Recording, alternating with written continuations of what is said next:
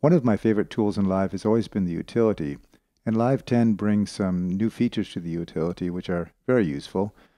For one, the gain now goes all the way down to minus infinity, so you can use it, you really use it to replace your mixer fader here for automation, which I often do.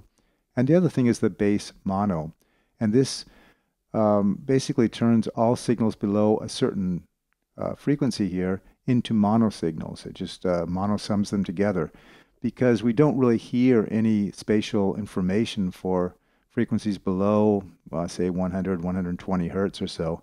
And plus, if they are stereo, they can interfere with the sound and create phase differences and kind of eat up some of that low end energy. So it's a very good idea to do this in your mixes.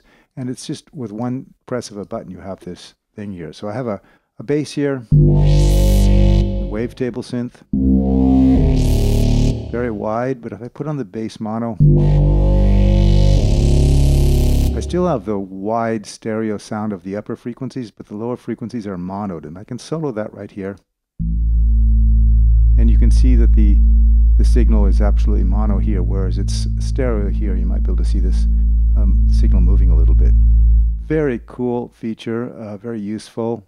I highly recommend using it in your mixes just to clean things up in the lower end.